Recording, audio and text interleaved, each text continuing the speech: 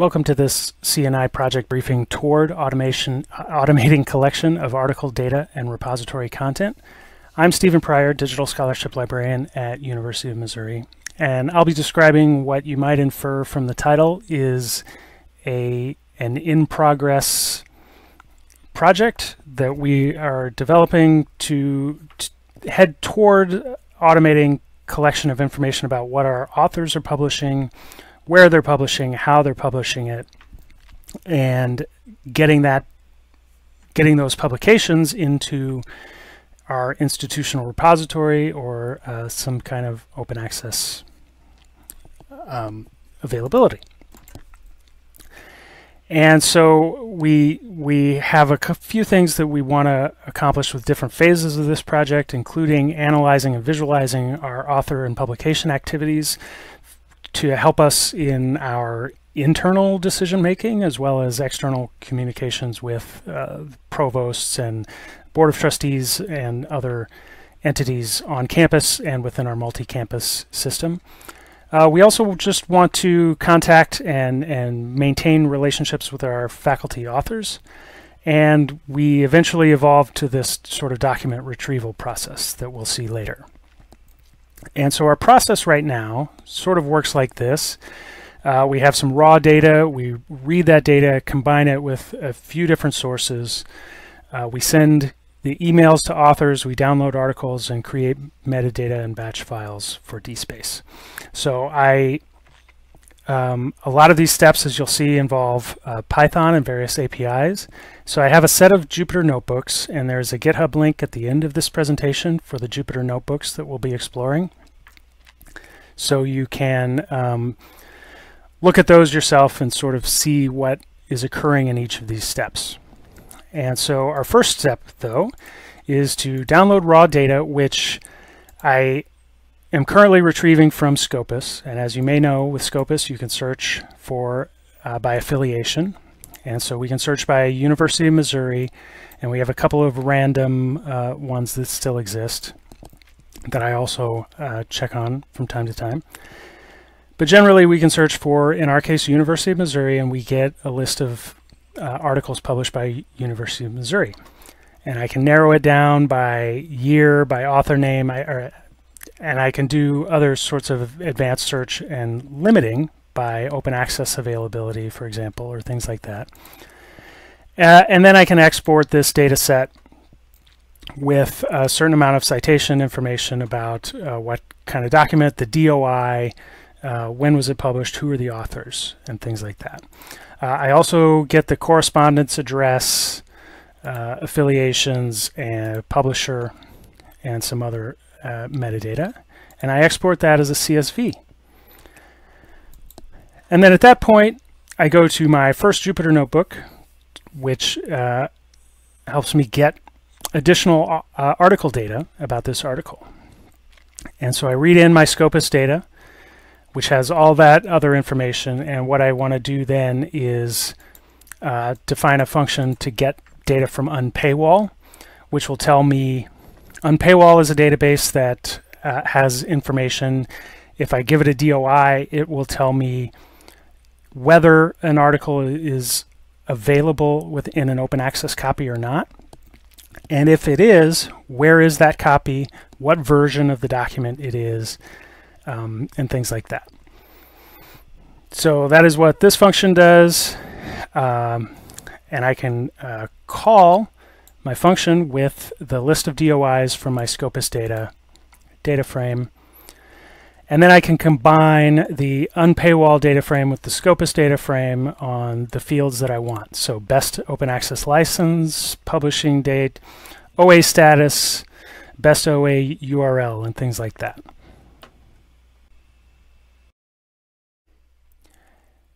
And so after I have combined that unpaywall data with the Scopus data, there's one other field that I wanted to add to this data set.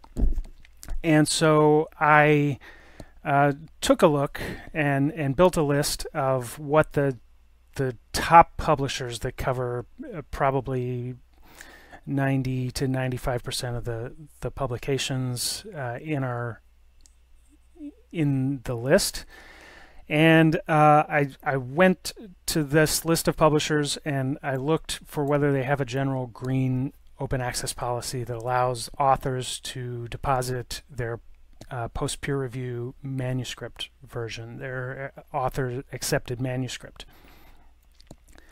And if the publisher has such a policy, I added it to this list and built a list of these green OA publishers.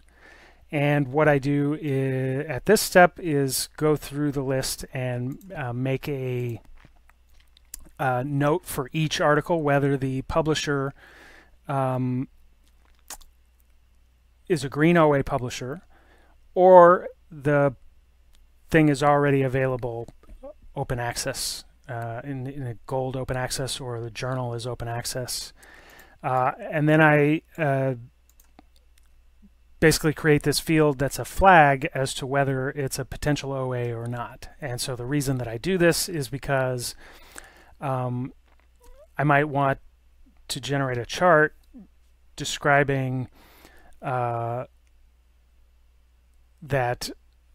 40% of our items are currently open access, but if everybody who could deposit a manuscript would deposit a manuscript, we could have 90% of our content available open access, for example. And so adding this flag allows me to have that data set of, if we added all of these green OA possibilities, this is what our potential could be. And then I save out a new CSV with all my new data, and I move on to the next step, which is to take this Scopus plus unpaywall data, and I want to add even more information to it. So I use my Python and Jupyter Notebook with the unpaywall API to combine that data. And then I want to get contact information, names, and departments where I can for the authors for the next step in adding data to our data set. So at this point, I move on to the next phase, which I have broken out into a separate Jupyter Notebook. I read in my CSV of article data, and then I set up an LDAP connection because Scopus gives us, in the Scopus data set, it'll give us, for the corresponding author at least, it gives us their name, email address, and department information, but that is basically whatever department information they've provided with the publication. And so it's not standardized and it's all over the place. And so what I wanted to do was, as much as possible, gather this as a standardized list. And so I'm looking it up against our campus directory at this point. And so I set up an LDAP connection, connect to our LDAP server, and then again I iterate through the article data, and for each row I parse the corresponding address, the correspondence address. So right away I can get, for the corresponding authors, if they are MU, if they are University of Missouri authors, I can match them up with an entry in the directory and pull their title, their department, their official name. And so I'm doing this match on email address, which is a pretty good unique key that's available in the Scopus data. And so when I talk about improvements a little bit later, obviously this right now is just. And so later in the presentation, when I talk about improvements to be made to this process, obviously the major caveat here is that this is only retrieving data for the corresponding authors, because that's who I have the email addresses for. I figured at this point the corresponding author is the one who is quote-unquote in charge of the disposition of the publication, and so starting with them at this point in our project seemed like a good way to go, because we are collecting this information for the purpose of contacting the author for permission or notification. And so we'll get to that in just a moment. But this block of code here basically collects that information about the authors. And so then I get this spreadsheet, I save it out, and I have this sort of version of the spreadsheet which has all of our article data, the DOIs, titles, some information about the funding body. Here's our corresponding author fields, and the data that has been added as well. So these are our unpaywall fields: best OA URL for PDF, best OA version. And then at this stage where I have it exported to a spreadsheet for purposes of contacting these authors, one other thing that I wanted to do was include the subject librarians in there. So for each of the departments that appear in the corresponding department field, I've created a list of the email addresses and the subject librarian associated with those fields. And then I do an index match process here to match the department name with the corresponding librarian. And once that match is made, I've created a mail merge template essentially that allows us to send customized emails to the authors describing their article, congratulations, and then some sort of either a notification or an ask of some sort. And we can sign it. I sign it with my name, and then we can add their subject librarian in there too, in case they're familiar with their librarian, or especially if they're not familiar with their subject librarian. And so this particular template, this is where we started with this process. If an article is already available open access with a suitable Creative Commons license that allows us to repost that article under that license, we send them an email. Again, the corresponding author for the paper. It says, "Congratulations on your publication. According to our records, this is available open access, and we can post it. If you don't want us to, let us know." And so far, out of a few hundred articles that we've done this and sent emails out about, I've gotten only a few responses back, and they've been very positive. Yeah, I'm all for this. Go ahead and do it. And so we've not had anybody opt out. A lot more of these to send, so I'm prepared. But once we connect this to the spreadsheet, then we see that we actually are filling in information. At this point in the process, I have the spreadsheet combined with all of this information, and so we can start taking a look at our visualizations. And so using something like Tableau, Google Data Studio, Microsoft Power BI, all of them work. I've tried all of them. And for now, I'll just show the Tableau workshop. But we can start breaking down our publications in our data set by how many are closed but potential open access in Mospace. And so that is where the potential OA flag that I generated and added. And then which kind of open access is available and which version. So we have got green submitted version, accepted, published, hybrid accepted, hybrid published, gold, and bronze.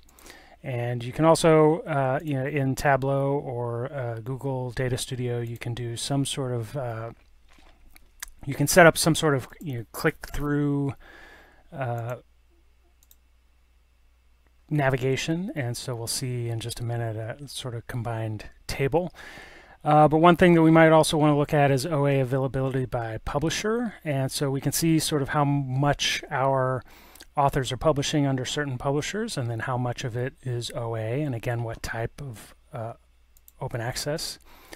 We might also want to look at our corresponding authors and see what departments are publishing the most in this set of publications. And so and how many are open access. And so we can view different kinds of sorts on these as well. And we can set up different dashboards for different information. And so right here we could say, I want to see all of our green open access through Elsevier. And we click on that in the chart, and we actually have a list of all of the articles here. The visualizations are sometimes useful for us, and we've actually used them in our own internal discussions about publishing agreements or subscription deals. And more we're able to take this kind of information and make arguments about whether we want some sort of open access clause included in a particular publisher's contract. And finally, one other thing that we're able to do with this data set, we have the spreadsheet, and from Unpaywall we have direct PDF links when available. Otherwise we have links otherwise to the best OA version.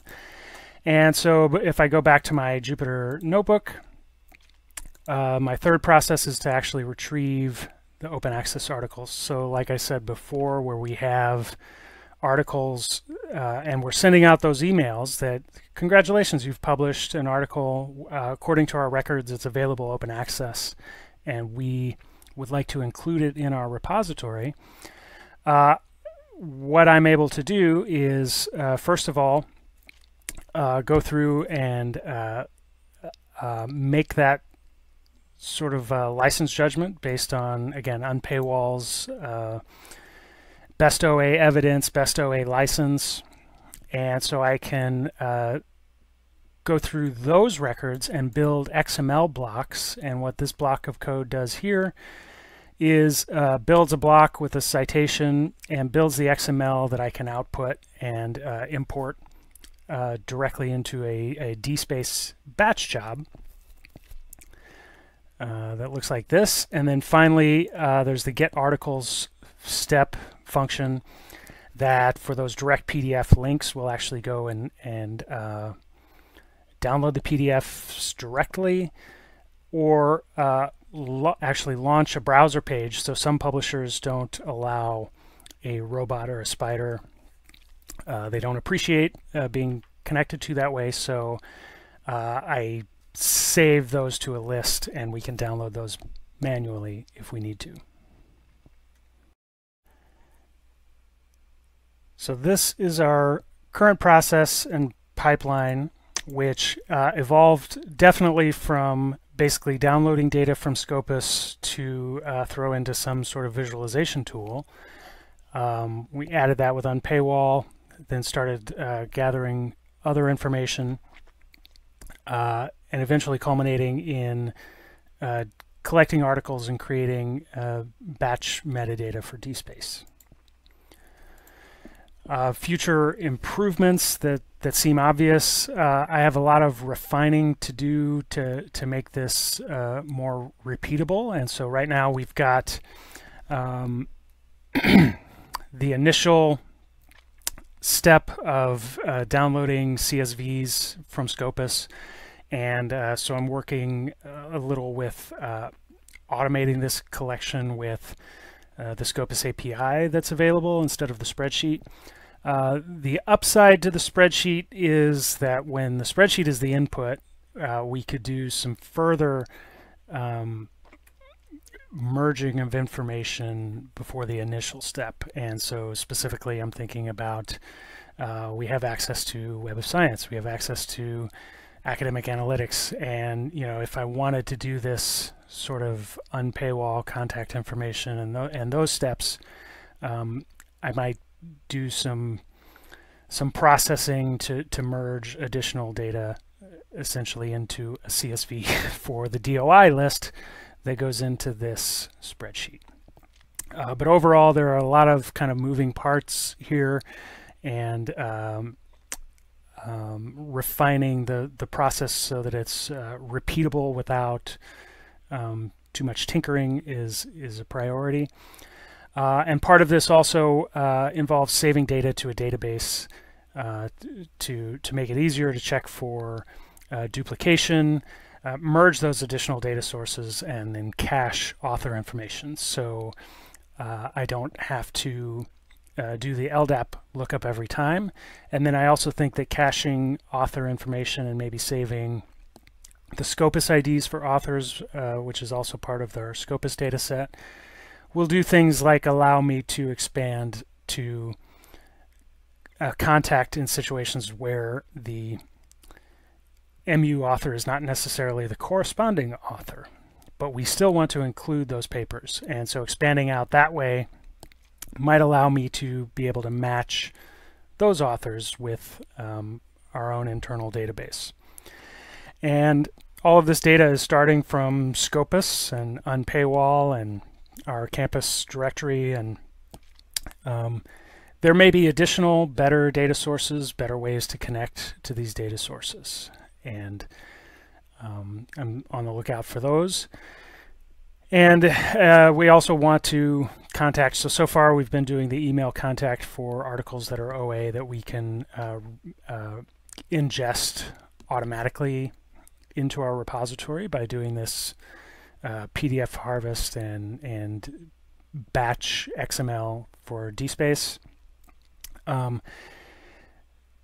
But Share Your Paper just launched, which is an interesting tool that will allow us to just include a URL in the email that will allow them to, again, basically set up an automated process of selecting their manuscript file and adding it to the depository in a correct way, adding it to our repository in a correct way, that automates, again, a lot of the metadata process for those articles. Here's my GitHub link as it is currently, and so the Jupyter notebooks will be there, and a README file sort of discussing what's going on and how to use it. So thank you, and feel free to let me know, send me a note if you have any questions or comments or thoughts that might make my life easier if you're interested in this project. I'd appreciate hearing from you. Thank you.